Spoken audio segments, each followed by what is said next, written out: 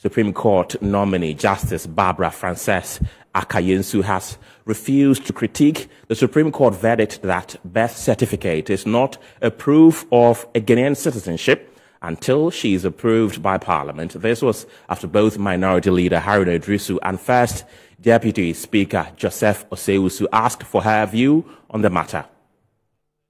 2 of the 4 judges nominated for the Supreme Court appeared before the appointment committee led by Chairman Joe Osei-Wusu and the Minority Leader Haruna Iddrisu. The committee was ready for the nominee judges. First to appear was nominee Justice Barbara Frances Akayensu, who turned down an invitation from the Minority Leader Haruna Iddrisu, Appointment Committee Chair, and First Deputy Speaker Joe Osei-Wusu to critique the Supreme Court's verdict that birth certificate is not a proof of Ghanaian citizenship. Honorable Chair, I cannot critique, as I'm sitting here, a decision of the Supreme Court.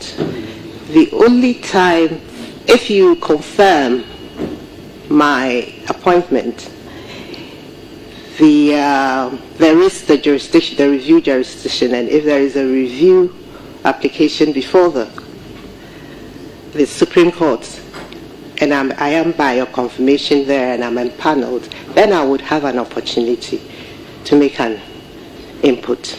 She also answered a question from the former Deputy Interior Minister James Agaga that suggested that the Supreme Court is being parked for political reasons. As a matter of practice, generally speaking, nominations to the Supreme Court are made when there are vacancies. When some of the Supreme Court judges are going on retirement. And as we are speaking here, a number of them have gone on retirement, thus creating vacancies, and hence my nomination.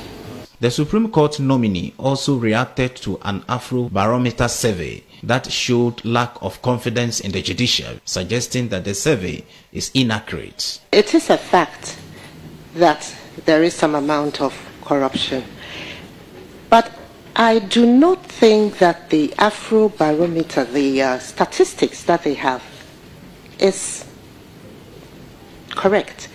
Because when they talk about the judiciary, they bunch all of us together.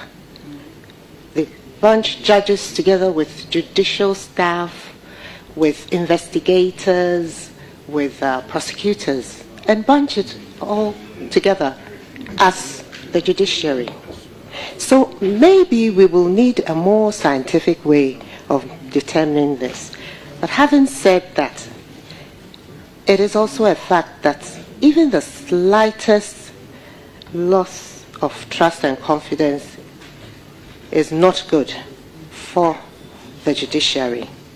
Justice Akayensu, however, called for an urgent need to intensify public education on alternative dispute resolution mechanism, on capital punishment, where her faith, morality, and convictions were against the law. The Supreme Court nominee insisted the law must be upheld.